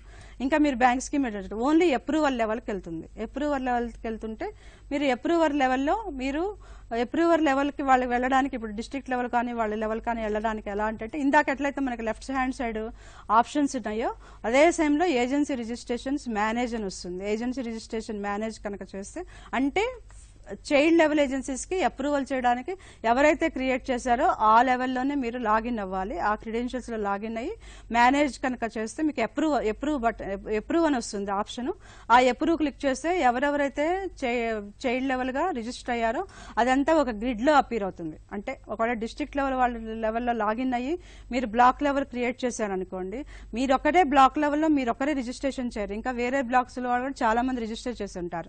అవన్నీ గ్రిడ్ లో అప్రూవ్ బటన్ ప్రెస్ చేయంగానే ఆ డీటెయిల్స్ అన్ని కూడా క్లిక్ అవుతుంది. అది ఇక్కడ మీకు ఇక్కడ స్క్రీన్ లో కనపడుతుంది చూడండి, రెడ్డింగ్ ఎంట్రీతో. రెడ్డింగ్ ఎంట్రీ అంటే అదేంటంటే హైపర్ లింక్ అనమాట. హైపర్ లింక్ అంటే మీరు దాన్ని క్లిక్ చేస్తే కనుక మీకు ఆ డీటెయిల్స్ అన్ని కూడా మీకు అపీర్ అవుతాయి. అప్పుడు అప్రూవర్ ఆ డీటెయిల్స్ అన్ని కూడా చెక్ చేసుకుని ఒకసారి కరెక్ట్ గా ఎంట్రీ చేశారా లేదా, అన్ని డీటెయిల్స్ ఎంట్రీ చేసుకున్నారా లేదా అన్నది చెక్ చేసుకుని తర్వాత ఆయన అప్రూవ్ చేయాలనుకుంటే అప్రూవ్ చేస్తారు, లేదంటే కనుక రిజెక్ట్ చేస్తారు. దీంతో మీకు బేసిక్ గా రిజిస్ట్రేషన్ ప్రాసెస్ అనేది అయిపోతుంది. ఫస్ట్ లెవెల్ ఏజెన్సీస్ కి చైల్డ్ లెవెల్ ఏజెన్సీస్ రిజిస్ట్రేషన్ మీరు ఇప్పుడు చూశారు. మీకు దీంట్లో ఈ విషయంలో మీకు ఏదైనా డౌట్స్ ఉంటే కనుక మీరు క్లారిఫై చేసుకోవచ్చు. సార్ నాగేందర్, ఒక ఒకసారి ఏజెన్సీ రిజిస్ట్రేషన్, వెండర్ రిజిస్ట్రేషన్. అట్లాగే వెండర్ రిజిస్ట్రేషన్ కన్నా ముందు ఒక చిన్న వివరం కూడా చెప్తాను. ఏజెన్సీ రిజిస్ట్రేషన్లో మరి ఫ్రీక్వెంట్గా మేడం లక్ష్మి గారు యూనిక్ కోడ్ అని స్ట్రెస్ చేశారు. యూనిక్ అనే పదంలోనే ఉంది. యూనిక్ అని ఎందుకు అని అంటున్నామంటే, మీరు రిజిస్ట్రేషన్ ప్రాసెస్ కనుక గమనించుంటే ఆ యూనిక్ కోడ్ ఏదైతే ఉందో అది పిఎఫ్ఎంఎస్ సర్వర్రే ఆటోమేటిక్గా జనరేట్ చేస్తుంది. అంతేగాని ఇది మనకి ఇష్టం వచ్చిన మన లాగిన్ ఐడీస్ కానీ మనం జనరేట్ చేసేది కాదు. సిస్టమే మనం ఫీడ్ చేసిన డీటెయిల్స్ తీసుకుని సిస్టమ్ ఆటోమేటిక్గా ఒక యూనిక్ కోడ్ జనరేట్ చేస్తుంది. యూనిక్ పదంలోనే ఉంది. ఇదేంటంటే ఒకసారి జనరేట్ అయిన తర్వాత అదే కోడ్ వేరే ఏజెన్సీస్కి వెళ్ళదు. మేడం చెప్పారు ఇందాక, ఫస్ట్ స్టేట్ 2 డిజిట్స్ స్టేట్ని ఇండికేట్ చేస్తాయి, తర్వాత 2 క్యారెక్టర్స్ డిస్ట్రిక్ట్ని ఇండికేట్ చేస్తాయి, దాని తర్వాత 8 డిజిట్స్ న్యూమరికల్ ఫీల్డ్ ఉంది. అది ఏంటంటే ఆ జిల్లాలో ఎన్నో ఏజెన్సీ కింద ఈ ఏజెన్సీ క్రియేట్ అయింది అనేది వివరంగా చెప్తుంది. దీనికి కూడా ఒక బేసిక్ బ్యాక్గ్రౌండ్ ఉంది. అంతకుముందు పిఎఫ్ఎంఎస్ సిస్టంలోనే యూనిక్ కోడ్లు వేరే రకంగా జనరేట్ అయ్యేవి. అంటే ఇలా ఆల్ఫా న్యూమరిక్ కానీ రాష్ట్రము జిల్లా ఆ జిల్లాలో సంఖ్య ఇలా కాకుండా మామూలుగా ఎవరికి తోచినట్టు వాళ్ళు ఒక ఆల్ఫాబెట్ కానీ ఒక పేరు కానీ ఇచ్చుకుని రిజిస్ట్రేషన్ చేసే ఆప్షన్ అంతకుముందు పిఎఫ్ఎంఎస్కి ఉండేది. కానీ ఏంటంటే ఎప్పటికప్పుడు ఈ ఆన్లైన్ ప్రాసెస్ కానీ ఈ ప్యాకేజెస్ కానీ ఫీడ్బ్యాక్ దాంట్లో ఉన్న చేంజెస్ ఎప్పటికప్పుడు అప్డేట్ చేయడానికి పిఎఫ్ఎంఎస్ కూడా ఒక మంచి తీసుకుని దాంట్లోంచి తీసుకుని ఈ చేంజెస్ అనేది చేయడం జరిగింది. దేనికంటే కొన్ని స్కీమ్స్ ఎలా ఉంటాయంటే కొన్ని ప్రాంతాలకి మాత్రమే వాటిని ఇంప్లిమెంటేషన్ చేయడం జరుగుతుంది. ఇప్పుడు ఫ్లడ్స్ ఉన్నాయి, వరదలు ఉన్నాయి. వరదలు భారతదేశంలో అన్ని చోట్ల ఒకే రకంగా రావు. ఎక్కడైతే వరదలు వచ్చే ఆస్కారం ఎక్కువ ఉందో ఆ ప్రదేశాలని కూడా ఐడెంటిఫై చేయడానికి ఈ ఏజెన్సీ కోడ్ అనేది ఉపయోగించుకోవడానికి పిఎఫ్ఎంఎస్ అనేది వాళ్ళు ఈ సర్వర్లో ఈ సిస్టమ్ అనేది ఇంట్రడ్యూస్ చేశారు. ఇది రీసెంట్గా చేసిన చేంజ్ అనమాట. ఇలాంటివి ఎన్నో చేంజెస్ ఏంటంటే ప్రాక్టికల్గా ఇంప్లిమెంట్ చేసే ఏజెన్సీస్ వాళ్ళ దగ్గర నుంచి వచ్చే ఫీడ్బ్యాక్ని బట్టి వీళ్ళు మార్పులు చేర్పులు అనేది పిఎఫ్ఎంఎస్లో అప్డేట్ అవుతూ ఉంటాయి. ఇలాంటిది ఒక చిన్న మార్పు ఏంటంటే ఈ యూనిక్ కోడ్ జనరేషన్లోనే ఒక మార్పు. ఇదేంటంటే సపోజ్ ఎయిడ్స్ కంట్రోల్ ఉందనుకోండి, ఇది అన్ని భారతదేశంలో అన్ని రాష్ట్రాల్లోనూ అన్ని ఊర్లలోనూ ఉండకపోవచ్చు. కొన్ని ప్రాంతాలకి మాత్రమే ఇది పరిమితం అయి ఉండవచ్చు. సో అట్లాంటి ప్రాంతాల్లో ఆ స్కీమ్ని ఎలా బెటర్గా మనం ఫండింగ్ చేయొచ్చు, దాన్ని ఎలా ఇంప్లిమెంట్ చేయొచ్చు, ఆ స్కీమ్ ఉద్దేశం ఏంటి, ఆ వ్యాధిని అరికట్టడంలో ఈ పిఎఫ్ఎంఎస్ అనేది మేనేజ్మెంట్ ఇన్ఫర్మేషన్ సిస్టమ్ కూడా ప్రొవైడ్ చేస్తుంది. కాబట్టి ఈ పిఎఫ్ఎంఎస్లో తీసుకున్న ఇన్ఫర్మేషన్ని వాళ్ళు దాన్ని యూజ్ చేసుకుంటూ ఆ స్కీమ్ని ఇంకా బెటర్గా ఇంప్లిమెంట్ చేయడానికి దోహదపడుతుంది. ఇదేంటంటే ట్రాన్స్పరెన్సీనే కాదు, అకౌంటబిలిటీనే కాదు, రియల్ టైం బేసిసే కాదు, మేనేజ్మెంట్కి ప్రాపర్ డెసిషన్స్ తీసుకోవడానికి ఉపయోగపడే రిపోర్ట్స్ కూడా పిఎఫ్ఎంఎస్లో అవైలబుల్ ఉన్నాయి. వాటి ద్వారా ఏదైతే స్కీమ్ ఇంప్లిమెంట్ చేసే అధికారులు కానీ శాఖలు కానీ ఉన్నాయో వాళ్ళు ఒక బెటర్ డెసిషన్ తీసుకోవడానికి చాలా దోహదపడుతుంది. ఇది నేను ఒకటి యాడ్ చేయదలుచుకున్నాను. ఇప్పుడు వెండర్ రిజిస్ట్రేషన్కి వస్తే అది కూడా యూనికే. ఇక్కడ పిఎఫ్ఎంఎస్లో చాలా యూనిక్ ఉన్నాయి. అంటే ఒకసారి జనరేట్ అయినది మళ్ళీ డూప్లికేట్ కాదు. యూనిక్ అంటే అదే మళ్ళీ చేయాల్సిన అవసరం ఉండదు. ఏజెన్సీ ఒక్కొక్కసారి ఏమవుతాయంటే ఏజెన్సీస్ ఒక స్కీమ్ కాదు పలు స్కీమ్లు ఇంప్లిమెంట్ చేస్తున్నాయి, 4-5 స్కీమ్లు ఇంప్లిమెంట్ చేస్తున్నాయి అనుకోండి. స్కీమ్కి ఒకసారి ఏజెన్సీని రిజిస్టర్ చేసుకోవాల్సిన అవసరం లేదు. ఒకసారి ఏజెన్సీని రిజిస్టర్ చేసుకుంటే ఎన్ని స్కీమ్లు అయినా ఆ ఏజెన్సీ కింద మనము మై స్కీమ్స్కి వెళ్ళి అక్కడ యాడ్ చేసి నేను ఈ స్కీమ్ కాదు ఆ స్కీమ్ కూడా ఇంప్లిమెంట్ చేస్తానని ఆ ఏజెన్సీ అడ్మిన్నే యాడ్ చేసుకునే వెసులుబాటు పిఎఫ్ఎంఎస్లో కల్పించాం. అంటే ఒకసారి ఏజెన్సీ క్రియేట్ అయితే ఎన్ని స్కీమ్లకైనా దాన్ని వాడుకోవచ్చు, ఎన్ని బ్యాంక్ అకౌంట్లైనా దాంట్లో మెయింటైన్ చేయొచ్చు. అది యూనిక్నెస్. అలాగే ఒక వెండర్ అంటే ఎవరు, ఆ సంస్థకు కానీ ఆ స్కీమ్లో కానీ ఏదన్నా సప్లై చేసిన ఒక మెషినరీ కానీ ఎక్విప్మెంట్ కానీ మన గ్రామ పంచాయతీలో ట్యూబ్ లైట్లు కానివ్వండి లేకపోతే నల్ల పంపులు కానివ్వండి ఏదన్నా ఒక సప్లై చేశారు ఆ డిపార్ట్మెంట్కి, వాళ్ళ దగ్గర నుంచి మనం కొనుక్కున్నాం. ఈ డిపార్ట్మెంట్ కొనుక్కున్న వాళ్ళకి వెండర్కి మళ్ళీ మనం పేమెంట్ చేయాలి బిల్లు ద్వారా. చేయడానికి కూడా పిఎఫ్ఎంఎస్ అనేది ట్రాన్స్పరెంట్ సిస్టమ్ అనేది క్రియేట్ చేయడానికి కోసం ప్రతి వెండర్ని ఏజెన్సీని ఎట్లాగైతే మనము ఒక బ్యాంక్ అకౌంట్ తోటి ఇచ్చి రిజిస్టర్ చేశామో అలాగే వెండర్ని కానీ లబ్ధిదారుని బెనిఫిషరీని కానీ వాళ్ళ ఇండివిజువల్ అకౌంట్తో మనం దీంట్లో వెండర్ కింద కానీ బెనిఫిషరీ కింద కానీ రిజిస్టర్ చేయాలి. చేస్తే గానీ మనము వాళ్ళకి పేమెంట్ చేయలేము. వాళ్ళకి పేమెంట్ జనరేట్ చేయాలంటే పిఎఫ్ఎంఎస్లో వాళ్ళు దీంట్లో నమోదై ఉండాలి. అంటే డబ్బులు తీసుకోవడానికి ఏజెన్సీ నమోదు అవ్వాలి, డబ్బులు తీసుకునే వాళ్ళు బెనిఫిషరీ కానీ వెండర్ కానీ వాళ్ళు కూడా ఈ పిఎఫ్ఎంఎస్ అనే పోర్టల్లో నమోదు అయి ఉండాలి. వాళ్ళని నమోదు చేయడానికి మనము vendor registration are beneficiary registration అంటాం. అది కూడా చాలా సింపుల్ ఫీల్డ్స్ ఉంటాయి. వాళ్ళ పేరు, ఈ డీటెయిల్స్తో పాటు వాళ్ళ బ్యాంక్ అకౌంట్, వాళ్ళ బ్యాంకు, ఇది చాలా ఇంపార్టెంట్. ఈరోజు ప్రజా ఆర్థిక వ్యవస్థ నిర్వహణ గురించి నాగేందర్ గారు మరి లక్ష్మీ మేడం వివరించడం జరిగింది. ప్రతి వారం గురువారం 4 నుంచి 5 గంటల వరకు అవగాహన కల్పించడానికి ప్రజాప్రతినిధులకు, ఉద్యోగస్తులు అందరూ కూడా దీన్ని ఉపయోగించుకోవాలని కోరుతూ మళ్ళీ గురువారం 4 నుంచి 5 గంటల వరకు మరొక అంశం పైన మీ అందరికీ వీక్షించవలసిందిగా కోరుచున్నాను. ఇంతటితో ఈ ప్రోగ్రాం ముగిస్తున్నాం.